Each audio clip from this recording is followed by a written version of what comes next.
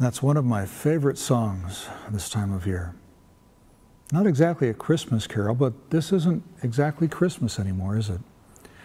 In the church, this is actually the second Sunday in the season of Christmas. Christmas stretches out a little bit so that we can think deeply about why Jesus came. What did it mean that God sent Emmanuel, God with us, to be with us? The text for this second Sunday in Christmas is from John's Gospel, the first chapter, verses 1 through 9 and following. In the beginning was the Word, and the Word was with God, and the Word was God.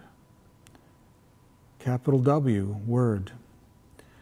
That's a translation of an ancient Greek word, a term, logos, that has a really powerful meaning I want us to think about this week. The word logos meant reason or purpose or meaning, and that's what Jesus was.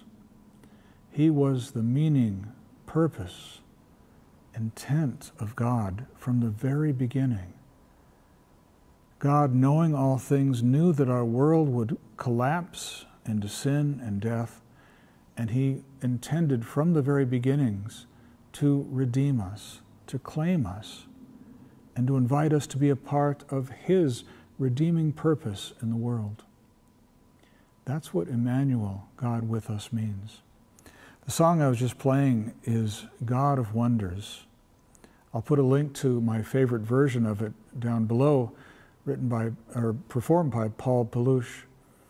It's a great song that takes us back to the beginnings of creation and gives us a cosmic view of who God is and what God is about, what God's purpose really is. If you'd like to know that, if you'd like to explore that for yourself and see how you play a part in that, and see what way you can participate in what God's purpose is as it unfolds in our world, we invite you to come to church. Christmas is hanging on for a little bit longer. We're wearing our Christmas sweaters. We've still, some of us got our Christmas trees up. Pretty soon we'll come down, I suppose. But let's think just a little while longer about the meaning of Christmas and what Jesus came to teach us, to show us, to tell us about God's eternal and cosmic purpose that we're a part of in this world. Blessings and peace. Hope to see you Sunday.